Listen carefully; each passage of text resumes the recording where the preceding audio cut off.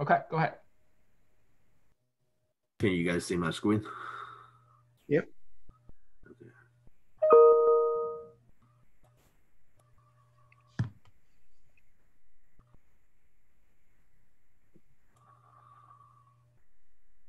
Okay. Okay. First of all, question from last week. So this is the question, and I tried to answer as best as I could. The first question is what are the general method and what approximation for solving the say the 3D Hubbard model? So generally, there's no good method uh, for that is for the whole range of U and T and N. But the simplest thing you can try to do is just the mean field approximation, and this is still a good approximation people will benchmark against once they find the new method. So for example, this is the one of the early study in the mid-80s. They tried to study the magnetic phase diagram of the Hubbard model. So as we talked about last week, essentially the simple things that you try to factorize the interacting term, which is original 4-operator term to 2-operator term.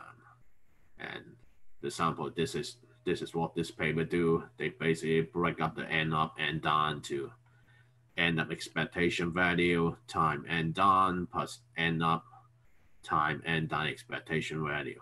So this is one of the way to break down the interacting term, and you can assume that different value of this mean field ni up expectation value and ni down expectation value. For example, you can assume this is paramagnetic, which is no magnetic ordering, or ferromagnetic, or even anti-ferromagnetic.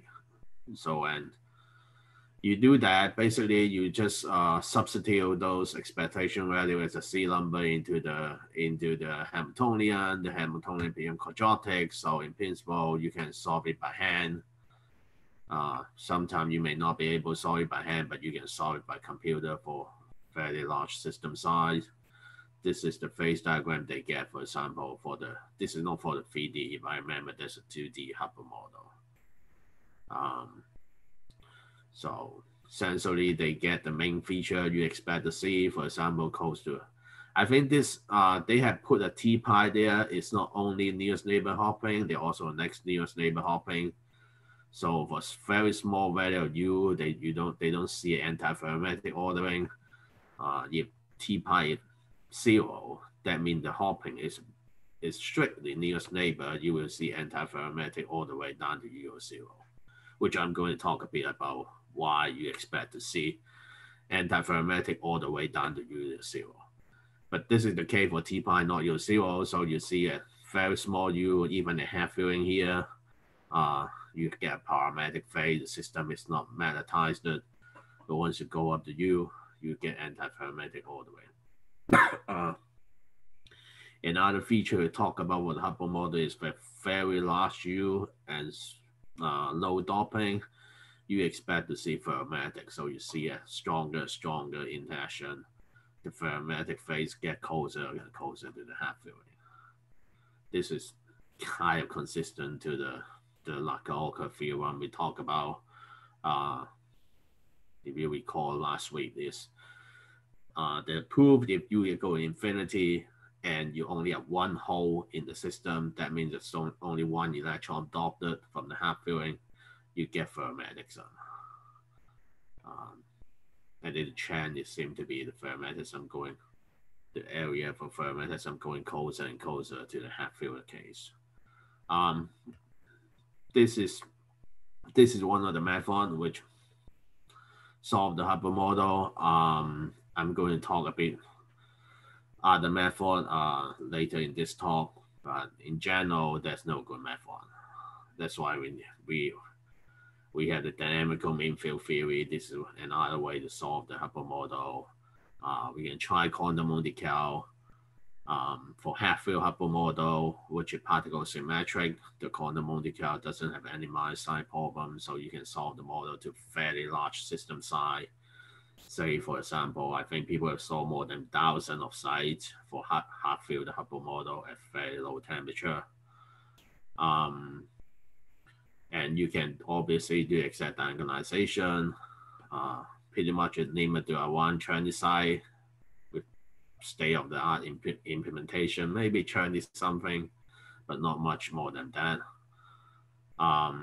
For 1D, mostly, you can, there are more options. 1D, you have the exact solution, but the exact solution only normally it doesn't give you the correlation function. Even if you have the exact solution, but get correlation function, spectral function is still very challenging.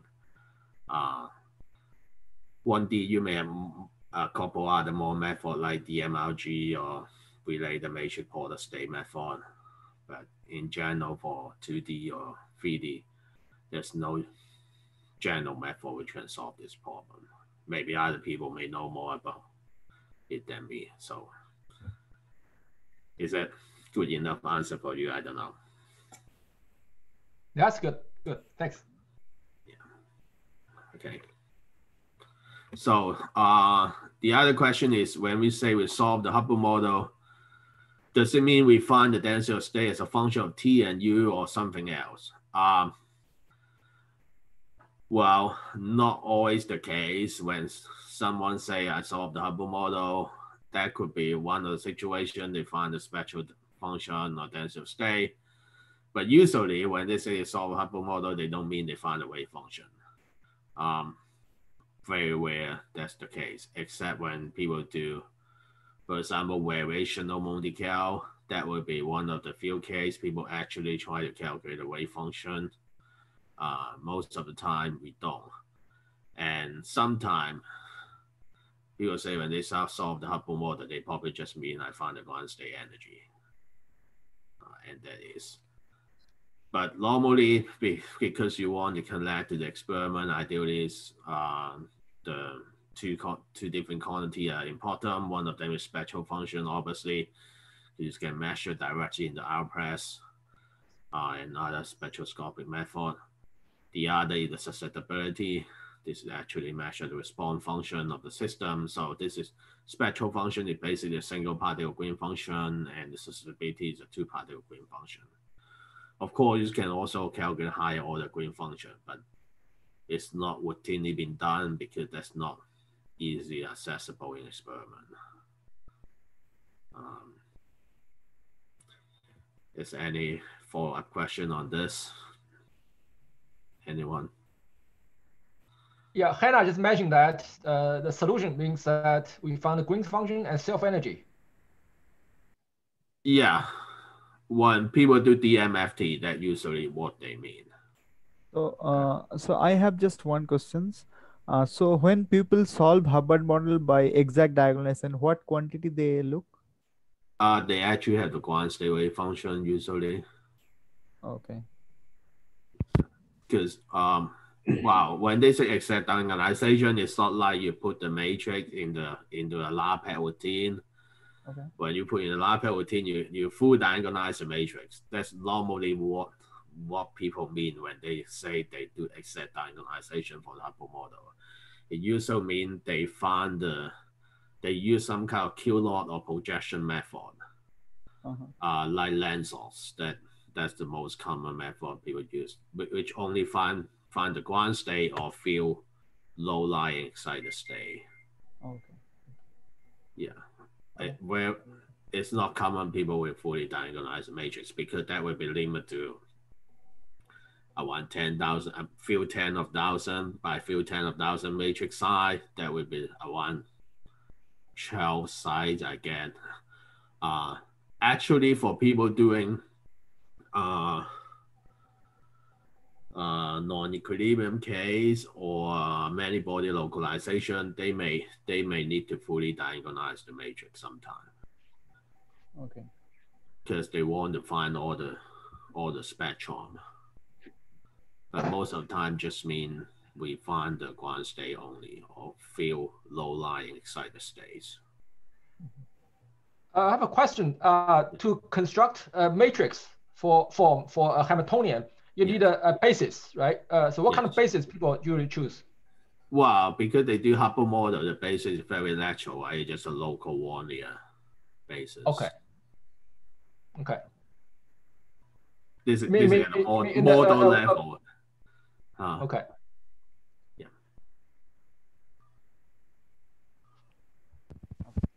Yep. Um, Thanks. Any more questions? No. Okay, then. Okay, I combine these two questions together because question number 3 is in practice, how do people determine their T and U? I think I leave it to Wasim in the future to answer this question. Yeah. Maybe Wasim can say something for now. I don't know. Yeah. So message I am taking from your talk that you have mentioned here U and T as a free parameter. Yeah. So but I will take from there. Yeah. okay, so you talk about it in your talk in the future. Yes. Right? Okay. Yes. So I leave it to you because I don't want to say something not correct. So question number 4 is the value of U and T is an indicator of electron correlation. Is there a general rule that once the value of U or U over T beyond certain threshold value, the system is considered to be strongly correlated? What is the threshold value?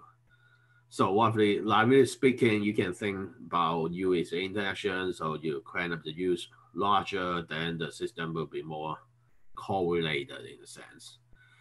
Okay, then we need to quantify what is correlation. What kind of physics it will get by strong correlations. Yeah, let's put this way. For example, for 3D systems, yeah, the electrons are not really strongly correlated. But if you go to like a so imagine what kind of U and they get for like imagine you start from 3D Hubbard model. Let's say half filling. You turn on the U, the system will immediately become antiferrometric at 0 temperature. At least I believe that will. So then the correlation lead to a Boken symmetry.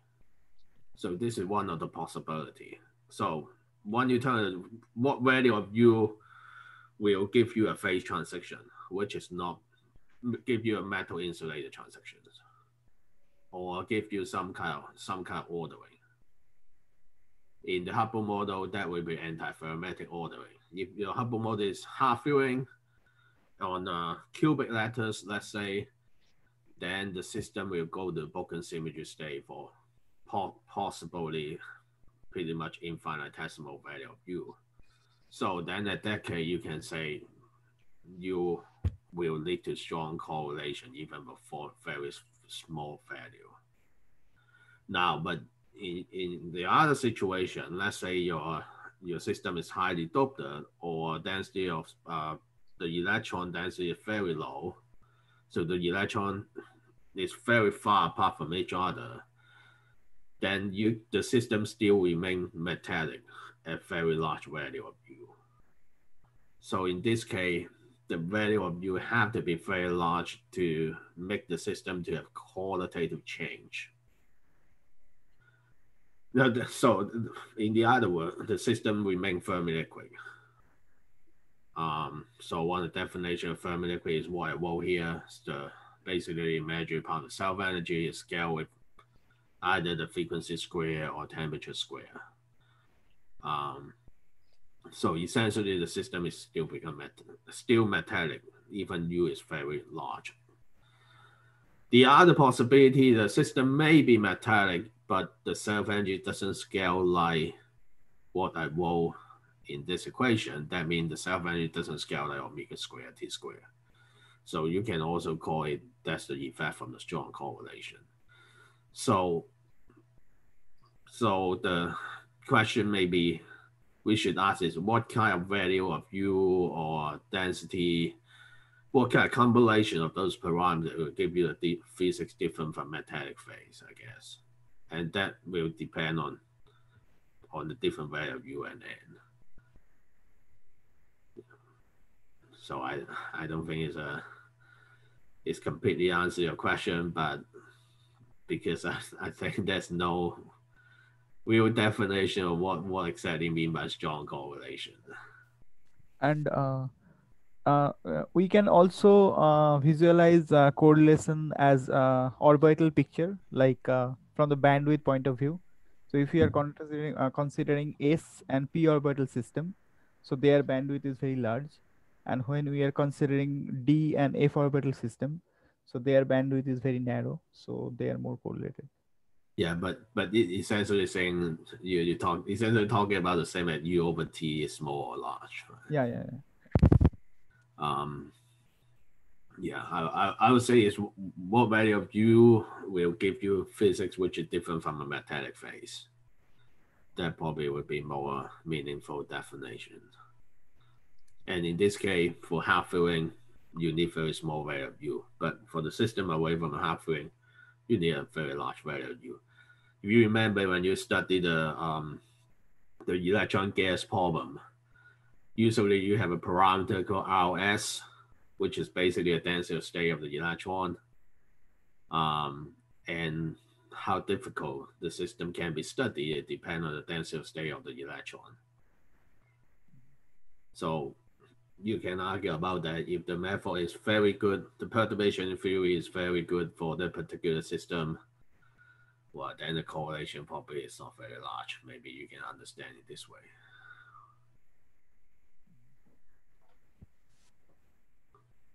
Okay, any more comment? No. If not, then I will go to talk about what I haven't finished last time. So this is what we learned from last week. So essentially, I have an axis here. At the bottom is U over T is 0. At the top is U over T go to infinity. Talk about these two limit, U over 2 go to 0 and U over 2 go to infinity. So U over T is 0 is basically just a non-interacting system. This is the Bayer dispersion, Bayer spectral function. I just use the K for D over infinity. In principle, for D over 1 or D over 2, they are not exactly Gaussian, but we mentioned the last time when D over infinity is Gaussian. And the other extreme limit is when U over 2 go to infinity, you only live with two so-called Hubbard band, the lower Hubbard band and upper Hubbard band, because the electron take energy U to get doubly occupied. So this two limits are kind of easy to understand. Then the next step is what will happen if we go from, let's say, U of 0, but we crank up the U a little bit, not strictly 0, what we going to get. And that obviously will relate to some kind of weak coupling perturbation theory. And the other limit is we start from the situation which have no double occupancy, but we allow some hybridization between the electron. That means we turn on the hopping, we turn on the T. What will happen here? So I will roughly talk about what the physics you expect for weak coupling theory and the strong coupling theory. So you guys have an option which one you want to go first, because I'm not sure I can finish both. Which one you want to start from the weak coupling theory first or strong coupling theory first?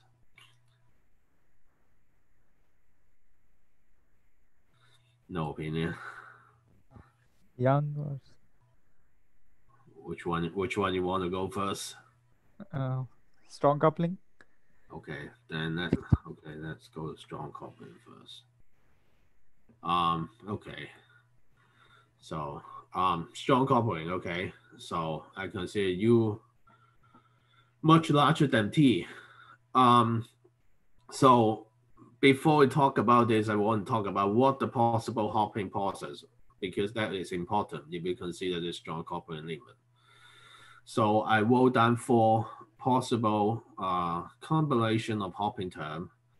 So the one on the left is before you add the hopping term. The one on the right is after you add the hopping term.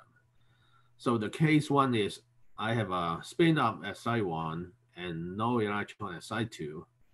So I allow the spin up electron to hop from site 1 to site 2. So this case doesn't change the number of double occupied site or empty site because there's only one electron there. Now case 2, I can see an electron at spin up at site 1 and site 2 is doubly occupied. So I have both up electron and down electron in site 2. Then allow the down electron from the site 2 to hop to site 1. So after the hopping, you get a doubly occupied site at site 1 and only up electron at site 2. So this process also doesn't change the number of doubly occupied site. It just moves the doubly occupied site at 1. So case 3, I have a doubly occupied site at site 1 and empty site at site 2, and I allow one of the electron, let's say the spin down electron from site 1 to hop to site 2. So this process will change the number of double occupied site from 1 to 0. Okay, it's going to be important, okay, because the U is strong. This process change a lot of energy at the strong component limit. So then I consider an opposite case is I have spin up electron site 1, spin down electron site 2, and I allow the spin up electron from site 1 to hop to the site 2. Then the site 1 become empty and site 2 is doubly occupied. And this process change the number of double occupied site from 0 to 1. Okay, so this is all the possible hopping process, which is allowed for nearest neighbor hopping.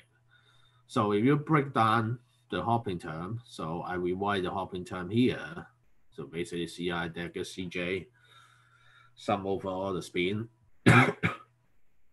Then you get this 4 term called H2 0, which is hopping for an empty site.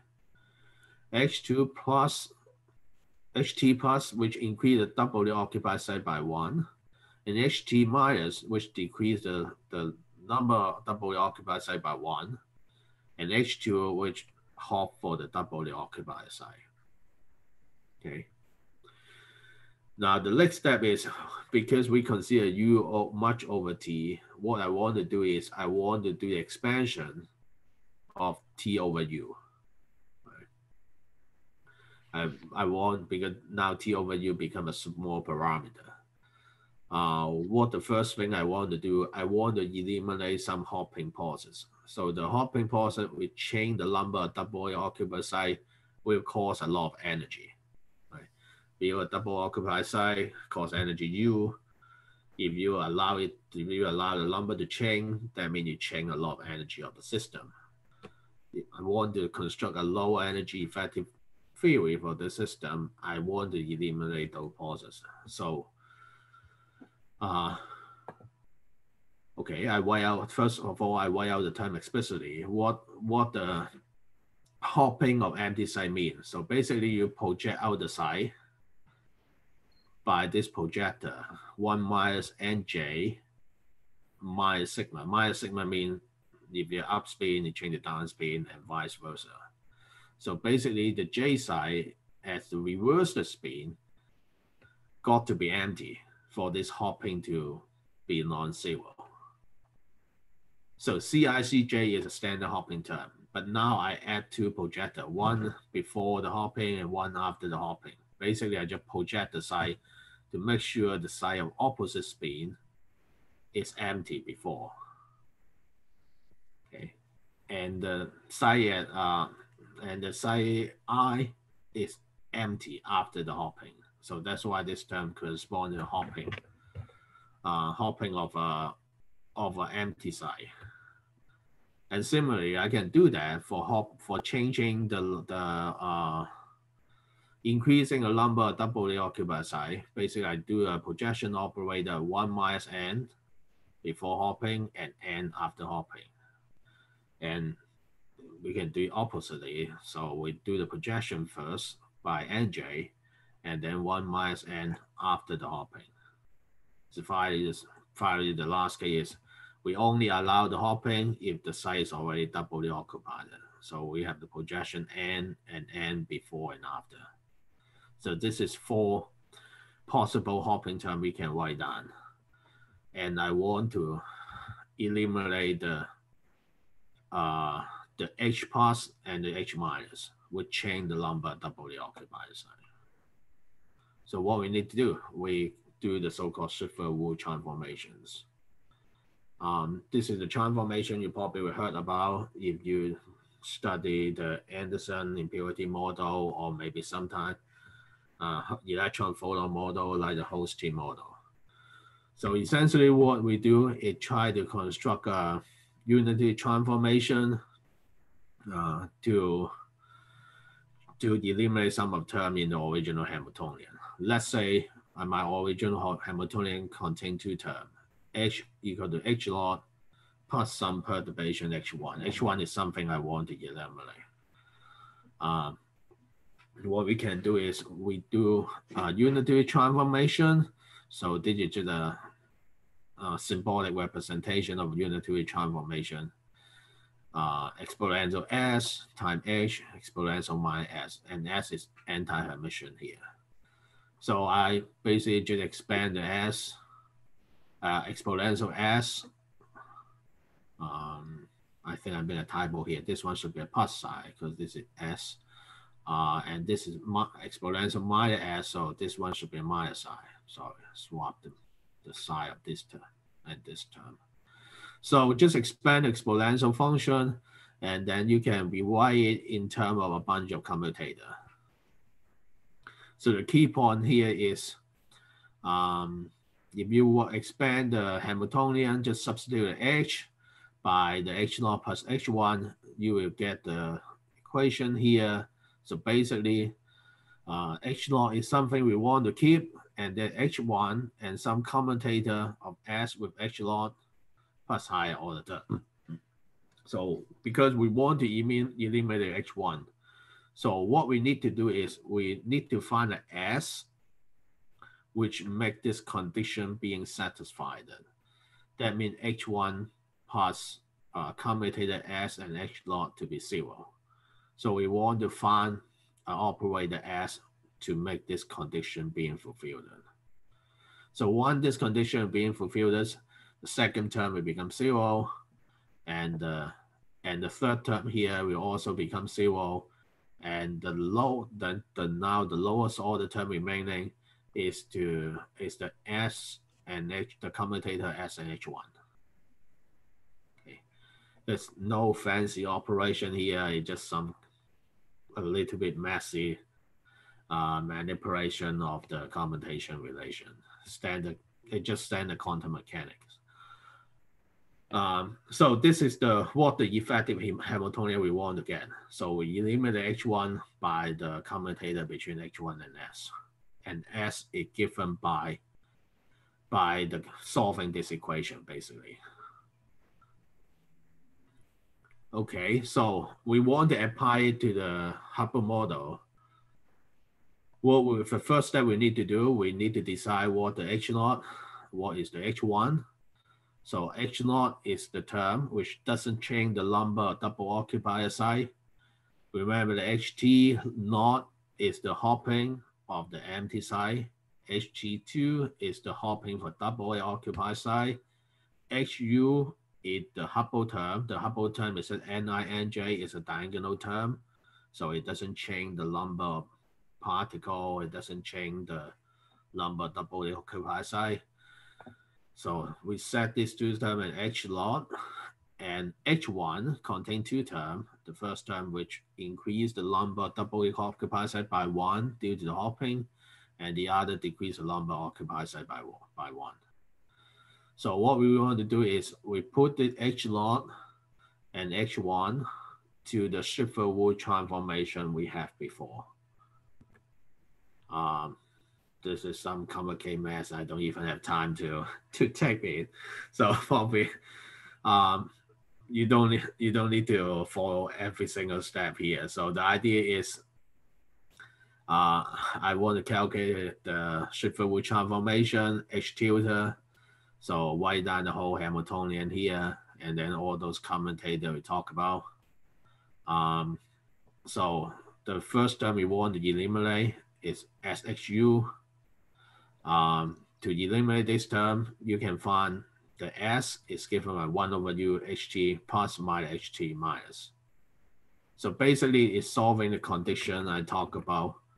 I try to find this for S to satisfy these conditions. So this is the S which can satisfy the condition. I plug it in, and basically you can calculate those commutator. Eventually, you will end up an equation like this. I jump a lot of steps here already, but the idea is straightforward transformation. So, and then eventually you will end up with the Hamiltonian like that. The T is the hopping term, but the hopping term is more complicated than the usual one because we have a projection here, 1 minus n at front and before the hopping process, and at the back after the hopping process. And the interaction term become a spin-spin coupling, SISJ, and also the charge coupling, NINJ. So this is so-called TJ model.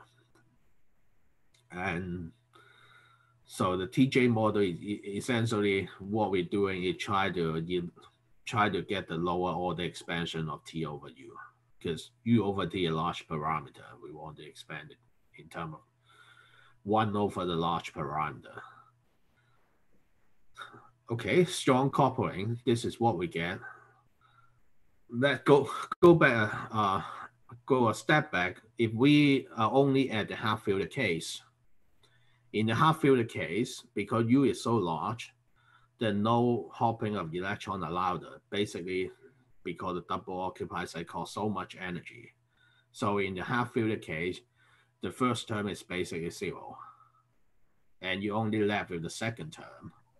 And in those cases, because only 1 electron per site, so this term, the density interaction time just become a constant because the electron charge each site is always the same for the half-filter case.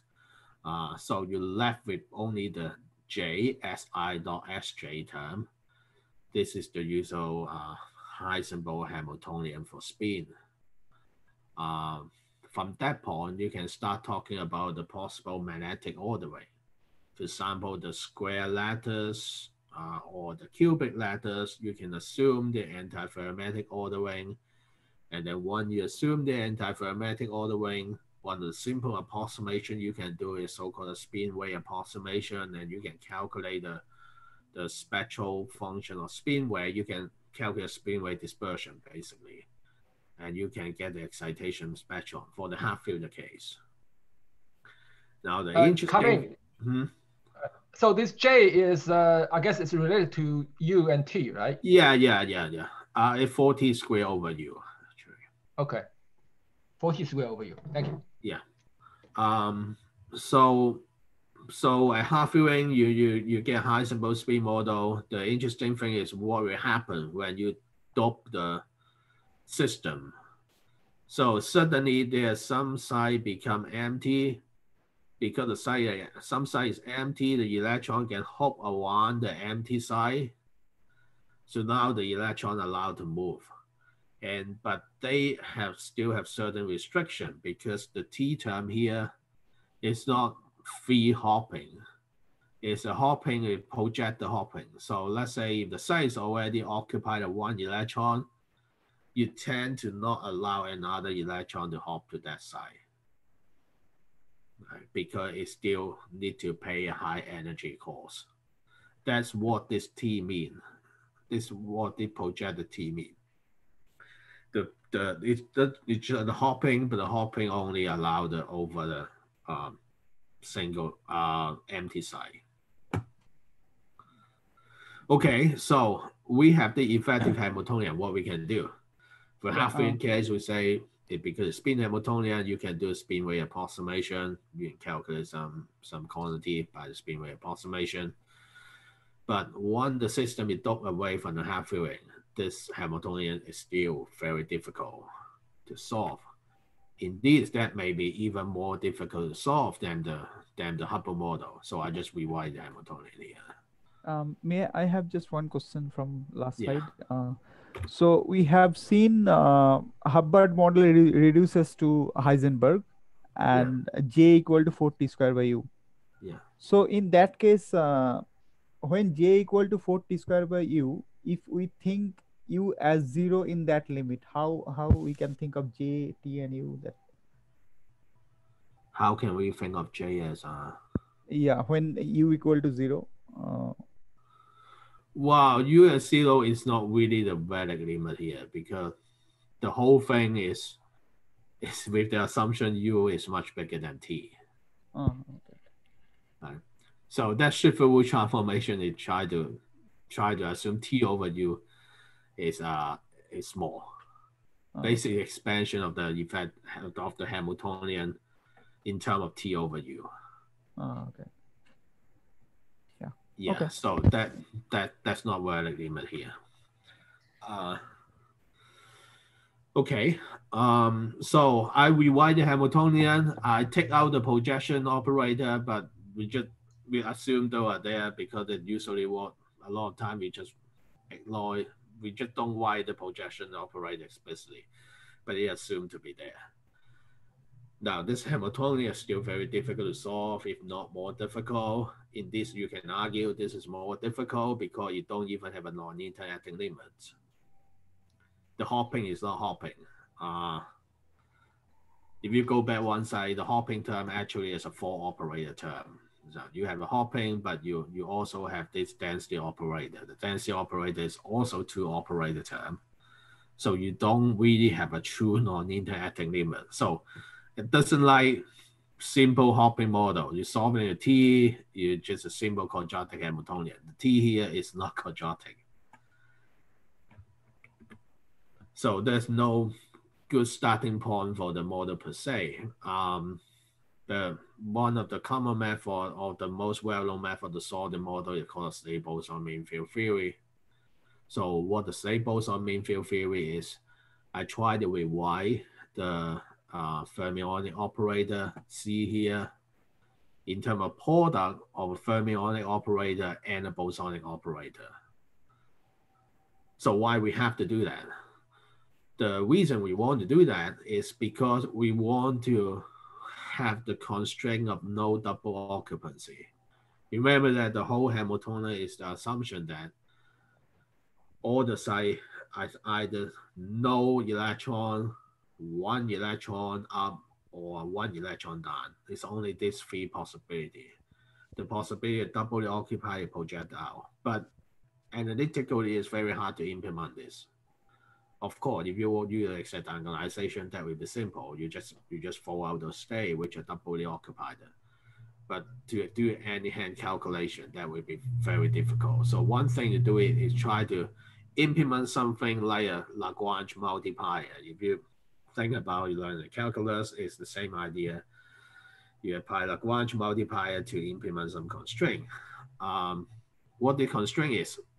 The constraint is I sum over, let's say I in a site I sum over, okay, this should be F deca F. This should be F deca, I'm sorry. So I sum over the fermion operator at site I for spin up and spin down, and then the bosonic operator at site I should always get 1. So physically what that means is the F, sometimes called spin on operator, is representing the spin. And the B, the bosonic operator, basically counting the number of empty sites. So BI deca BI is counting the number of empty sites. FI deca FI is counting the number of spin up and the spin down electron. And the spin up electron plus the spin down electron plus the empty site at every site should always equal to 1. So this is the constraint we want to implement. And that's why we need to rewrite this fermion operator. We want the main reason we want to implement this constraint. So once we rewrite, we can rewrite the Hamiltonian in terms of the F and B, and this is what we get. Obviously, there's no simple way to solve this Hamiltonian because all the term are interacting term. They are not no quadratic term here. And with this situation, this usual thing you resolve to the mean field theory. You try to make those operators become quadratics.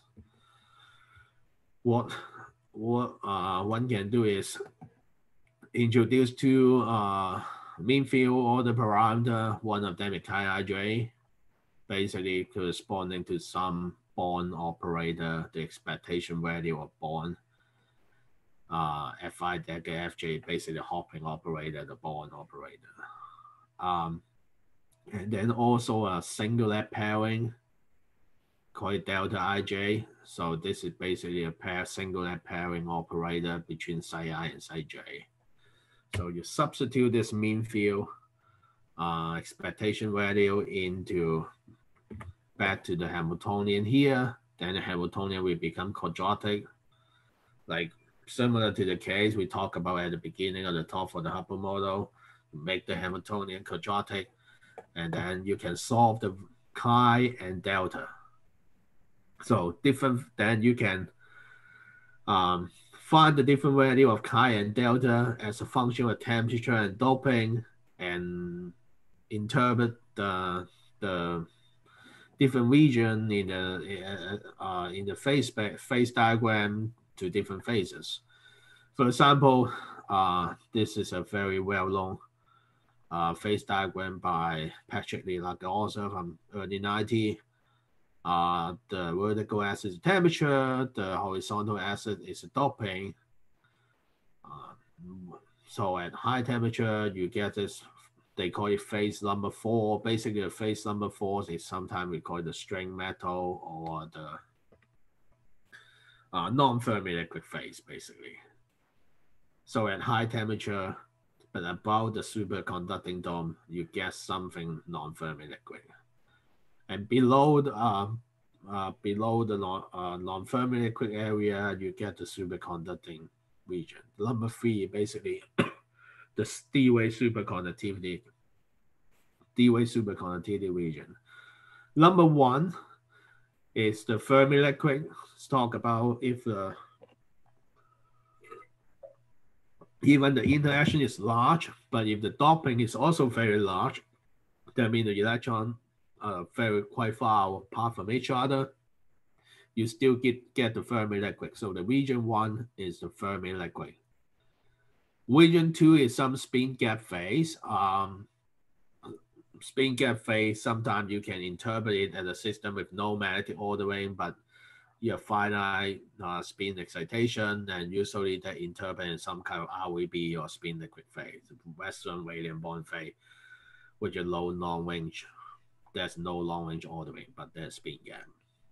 So this is the phase diagram we can get in the TJ model. So let's recap everything we've done. Basically, we start from the Hubbard model. We do the Schiffer-Wood transformation, basically a T over U expansion, because T over U is small parameter. We want to expand the Hamiltonian in terms of it. When we do the expansion, we will find out the effective Hamiltonian at half range is a Heisenberg model because the electron don't allow to be doubly occupied. But once you allow the doping to happen, some empty site exist in the system, and the electron can hop around the empty site. And the model is difficult to be solved. Then we go back to mean field approximation. And the mean field approximation, you need to introduce something of slave boson method to implement the constraint of no double occupancy, and do the mean field calculation. You get, this is the qualitative water phase diagram you get. So basically, you can get the most important feature of Cook-Brahe superconductor. Okay. Any question before this is the end of the strong coupling case. So any question before I go to the weak coupling?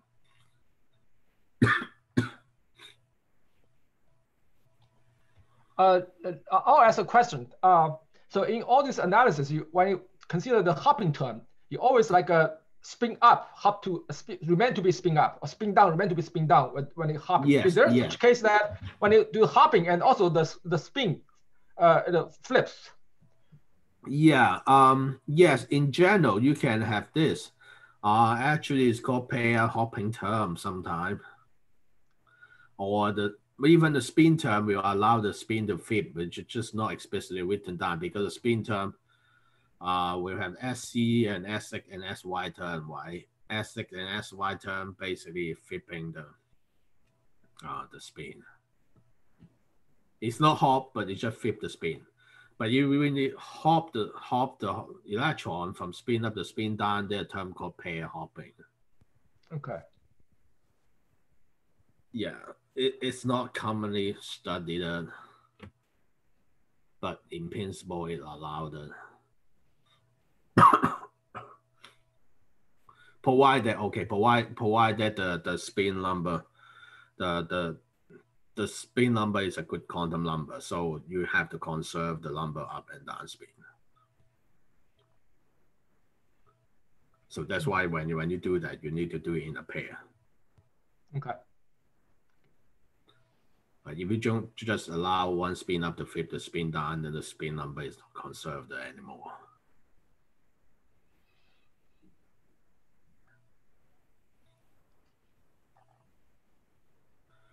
Okay. So next step, go to talk about some weak coupling theory. That could be easier or that could be more difficult. So the other limit is weak coupling theory. So in this case, U is much smaller than T, but non-zero. What we can do, the easiest thing we can do, we do perturbation theory. So this is all the diagram for the second order perturbation. The first diagram is called particle-particle diagram. So roughly speaking, you have 2 electrons coming in and 2 electrons coming out. So in the same direction, that's why the arrow is pointing to the same direction. And it's called particle-particle diagram.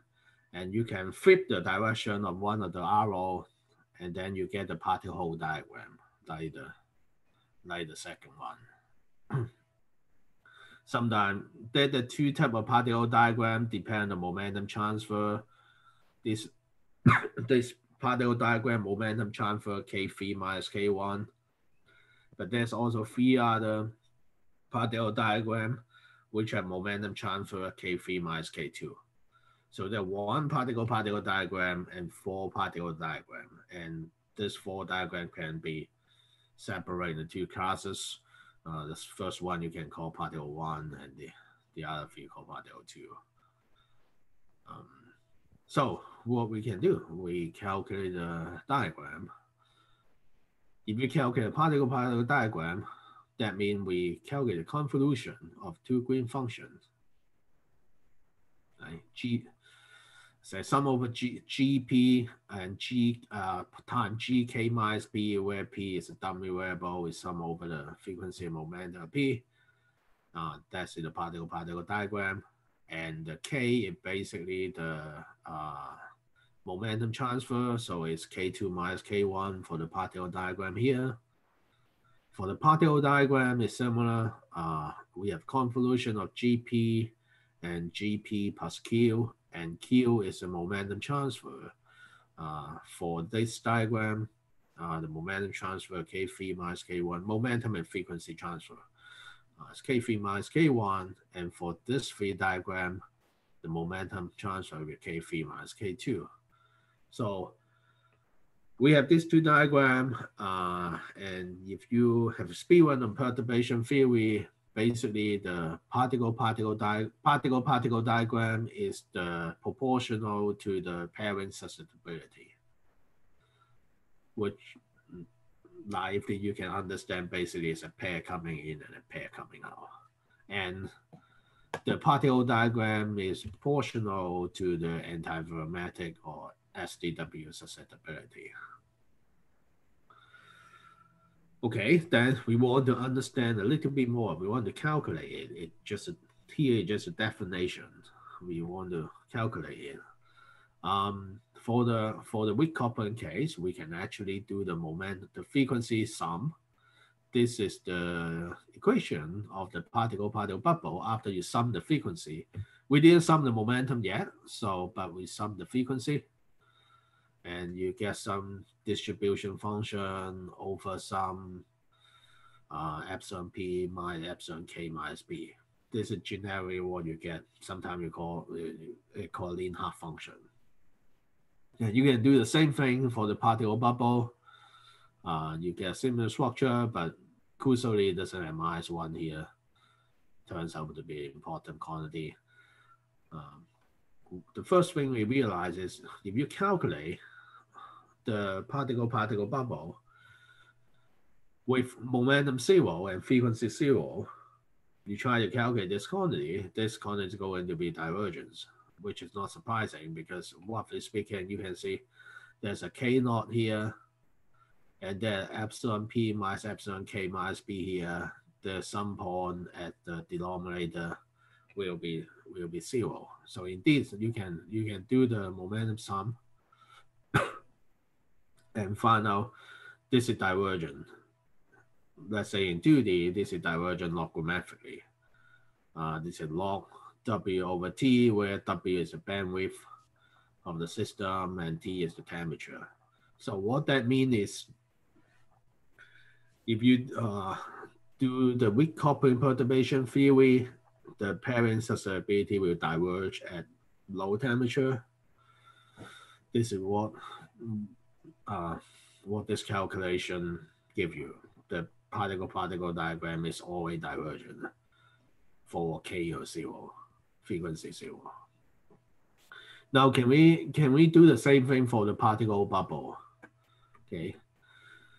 If we calculate a particle bubble at 0 momentum, but finite frequency, this is 0. Okay. And that means they are not divergent. In the opposite case, if we consider the finite momentum but 0 frequency, this quantity is finite, actually proportional to tensor state on the Fermi level.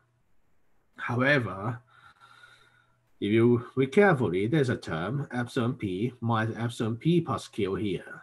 If the Fermi surface satisfies so-called lasting condition, what the lasting condition means is if you have dispersion, the epsilon k is equal to minus epsilon k plus q. Let's give a specific example. If q is pi pi, or even you think about one-dimensional k, if q is pi and your dispersion is cosine k, this dispersion satisfies these conditions for all the value of k. And this is so-called a lasting condition. And visually, let's say for the two-dimensional square lattice, only nearest neighbor hopping, you draw a vector from one side of the Fermi surface and add a vector pi pi to it, is always connecting to the other side of the Fermi surface. So this is a lasting condition. And this condition is satisfied at half filling. So this is exactly correct at half filling nearest neighbor hopping in 2D or even higher dimension. So if this condition is satisfied, you can solve the particle bubble at 0 frequency at the lasting vector q is also divergent logrammatically. This is one of the reasons you can understand why the Hubbard model, even at very weak coupling, essentially a 0 infinitesimal value, small value of u, you also get the antiferrometric ordering because the particle bubble basically divergent with respect to the temperature. So if you go low enough temperature, doesn't matter how small your initial value of u is, the particle susceptibility also mean the antiferrometric susceptibility will diverge, and you get the interpretation is the system become antiferrometric ordered. Now the difficulty is you have divergency more than one channel. In this case, the particle diagram is divergent, and the particle diagram is also divergent. How the different channel interacting with each other. So just recap everything. So the clearing susceptibility diverge and log W over T, and the antiferrometric susceptibility also diverge a log W over T. How this compete with each other? So remember that the log divergency of SDW only happen at half filling. If we have a finite doping, it cut off by the chemical potential. So it's go quickly, but it's not completely divergent. It's not exactly divergent because it cut off by the chemical potential. Now for the weak coupling, it's different from the strong coupling case. Last week we talked about MuST insulator. In this case, although we have the antiferrometric ordering, but and we have a gap in the system, but we should interpret in terms of Slater insulator rather than the MuST insulator. The difference is the Slater insulator means the gap is happened because of the magnetic ordering. So for the MuST insulator, you strictly speaking, you do not necessarily need to have an ordering in order to have a gap. But for Slater insulator, you need the ordering in order to have a gap. And for the weak coupling theory, so you will have ordering. Okay, what we can do to try to consider the competition between different channels, and this is so-called the packet theory, or you can do it other way, functional algae theory. So instead of consider the channel separately. So basically we calculate particle bubble and the particle bubble. But if we allow all these channels to compete with each other, then you may be able to see different things. And for example, this is a calculation from Master Group at 2000. So essentially they use a functional algae to consider interaction between different channels of instability. And they draw the phase diagram like that. The vertical axis is a U over T. The horizontal axis is a chemical potential. You can interpret it as a doping away from the half filling. And you see for near the half filling, you get the SDW spin dense wave, that means antiferrometric ordering. Dop the away from the half filling, you get the D-wave superconductivity. So both for the strong coupling limit, the TJ model, and the weak coupling limit, which is basically perturbation theory or renormalizing school packet theory, they will give you a D-wave superconductivity too. So, and also the spin dense wave at half filling. So this some generic feature you can capture either from the weak coupling and strong coupling theory. Of course, there are more interesting things. For example, what will happen about the D-wave superconducting term? What kind of non-Fermi liquid you get? Do you get something like a marginal Fermi liquid? That's the important question. People still try to study by different method nowadays.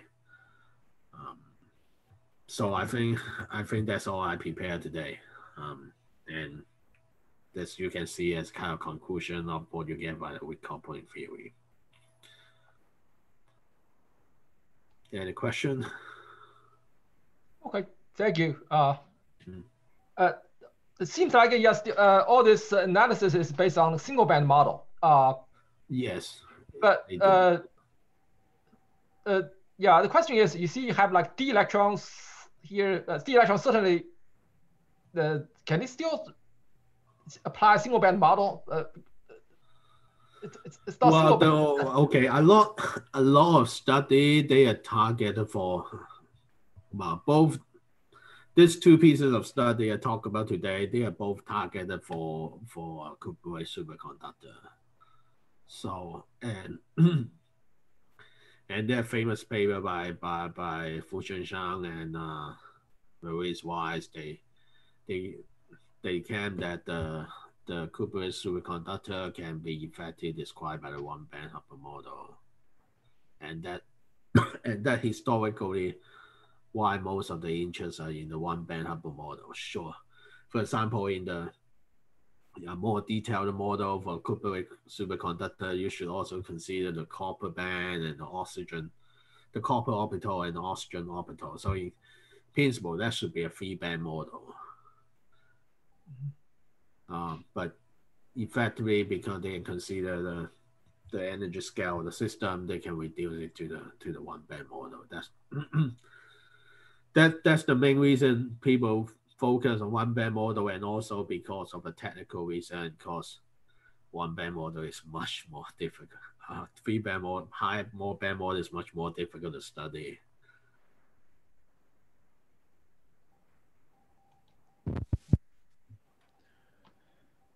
I have one question just regarding this stoner insulator and Mott insulator. Yeah. So as you said that for the stoner insulator, spin ordering is very important, and for the Mott Hubbard is important.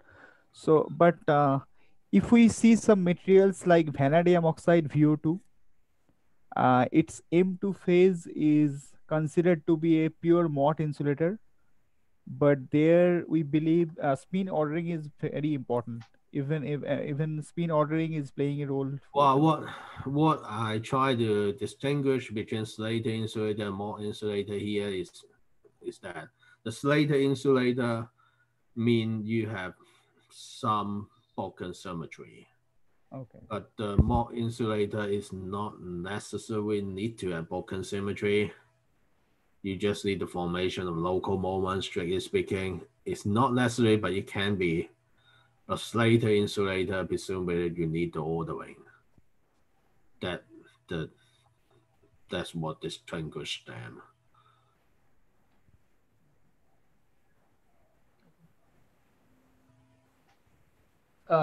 Also, is that generally true that all this interesting physics happens in a half-filling situation? Well, okay. Interesting thing. The most interesting thing happened near the half filling, but not half filling, because the half filling you will get antiferrometric ordering, right? For this weak coupling K, you get antiferrometric ordering. From the strong coupling K, you get Heisenberg model, so you definitely only get magnetic ordering. So the most interesting regime is called what Patrick Lee has been studied for this late boson theory over from around 1990 is they call it the dot Mott insulator.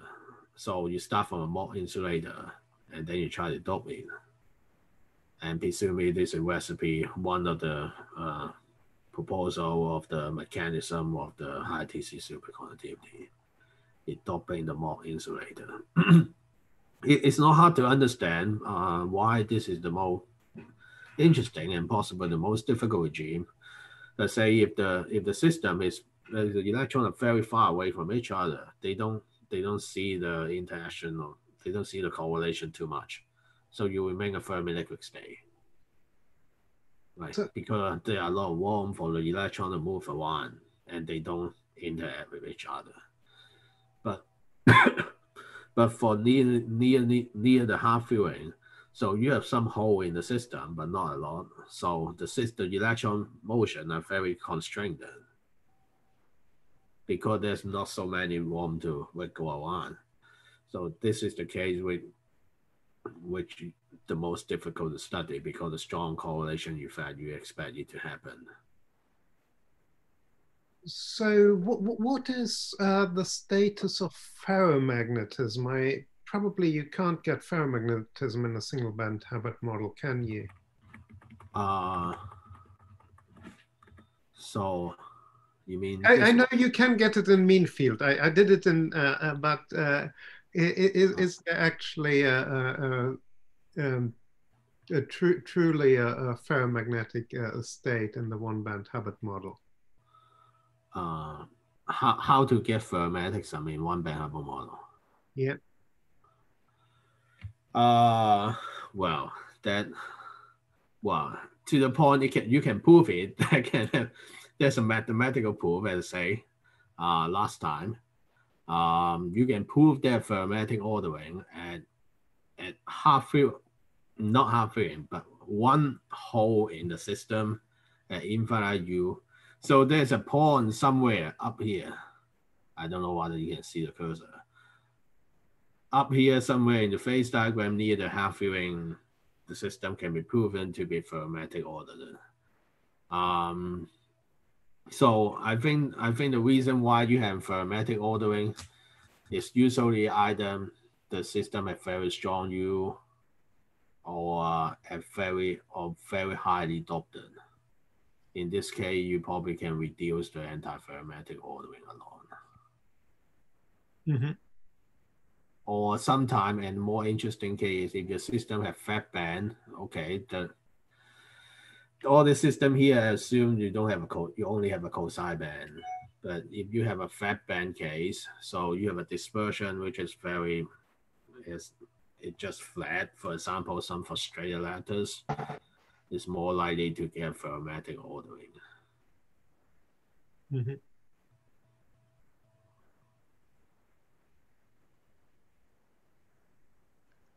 So the phase diagram you're showing here, that's mean field. Yeah, you just purely mean field. Yeah, nothing else. So how would it look for the non-mean field Hubbard model? Well, I don't think you can do that. For 3D, for half filling, sure, you can do that. People do call them Monte Carlo for half filling. Well, obviously you get anti-ferromatic. It depends. It just depends. I mean, basically, my question is, what is known about the what is known about this phase diagram for? So I think we should. What is known about it? Probably we should go by the phase diagram. What people know is near the half ring we expect to have spin density wave. Somewhere around maybe 20% doping, you may get some kind of pairing. You may get some superconductivity pairing, and very large doping. You get an ordinary Fermi liquid. So somewhere above the superconducting phase at let's say 20%, 10-20% doping, you may get something non-Fermi liquid. So maybe marginal Fermi liquid. And this is the case for the 2D model. For the 3D model, it less well studied, at least from the model perspective, because a lot more study are focused on 2D because they target, most of the study are target for the Cooper wave. For 3D, probably, I don't know, you probably may not get D-wave superconductivity. I don't aware any, not on top of my head, any study who saw the phase diagram. Mm-hmm. Yeah. But I would guess for 3D, you probably don't get D-wave. You may only get S-wave pairing.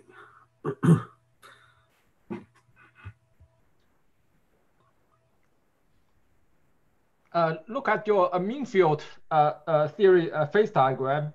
Notice that when U equals 0,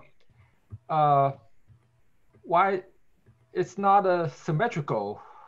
Again, they have a small T pi. So the system is not particle symmetric. Okay. This phase diagram at T pi equal to probably 0.1 or 0.2 T. So the dispersion is not particle symmetric. Oh, okay. Okay. Yeah. Yeah. Yeah, you're right. Yeah, if the particle symmetric You're case, right. yeah, this is symmetric with respect to n equal to 1. Okay.